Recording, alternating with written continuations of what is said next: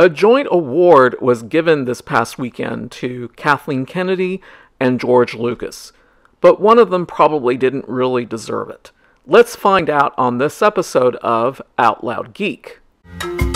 Welcome to another episode of Out Loud Geek, where we discuss science fiction, fantasy, cooking, the outdoors, and more. On March 19th, 2022, which was this past Saturday, the 33rd Annual Producers Guild Awards occurred at the Century Plaza Hotel in Los Angeles, California. During the awards, Steven Spielberg presented a joint 2022 Milestone Award to Lucasfilm leaders George Lucas and Kathleen Kennedy.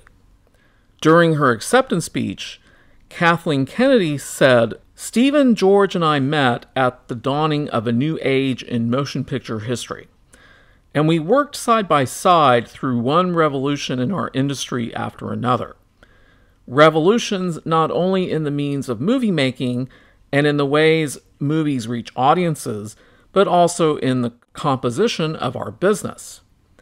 As women, artists of color, LGBTQ, and differently labeled artists and producers who have fought for and won a place at the table, propelling our community toward a more inclusive, diverse, richer, more sophisticated, and nuanced sense of responsibilities for social, racial, and economic justice."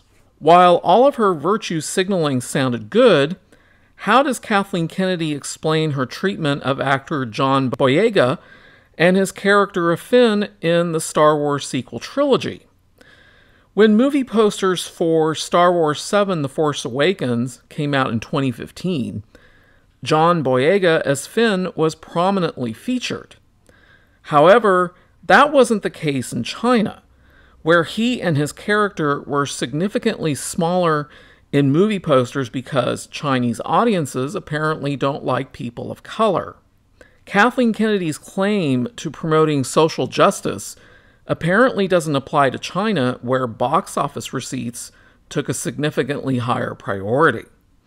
And that wasn't the end of this obvious hypocrisy, because as soon as Star Wars VIII: The Last Jedi came out in 2017, John Boyega's character of Finn wasn't even a major character anymore. Instead, he was relegated to being a minor, secondary character, as well as comic relief. Further, in most of the scenes that included Finn, he was teamed with the new Asian-inspired character of Rose Tico, who was portrayed by actress Kelly Marie Tran, in what was a clear attempt to make Finn more palatable to racist Chinese audiences.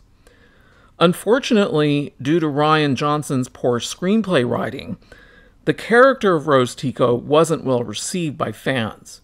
So much so that in the third and final sequel trilogy film, Star Wars IX: The Rise of Skywalker, the character had hardly any screen time at all and very few lines. In The Rise of Skywalker, John Boyega's character of Finn fared no better than in The Last Jedi. He continued to be nothing more than a minor secondary character, and his most memorable contributions to the film were him periodically yelling Rey's name throughout the film. Right. So Kathleen Kennedy's self-righteous claims of promoting social and racial justice doesn't actually match the reality of her tenure as the head of Lucasfilm. The other award recipient, George Lucas, thanked his former mentor, Francis Ford Coppola, before giving an impassioned speech about a producer's role in filmmaking, saying, "To me, that's the first and foremost job of a producer, which is to do the impossible. And you do it every single day. And then every single day, something comes along to destroy everything you've done. And you have to pick it up at lunch and figure out a new way to finish the movie in conjunction with the director, and it's daunting to say the least. But a producer never works alone. One, you have to have a great crew. I've always had the best crews. I couldn't have done it without them.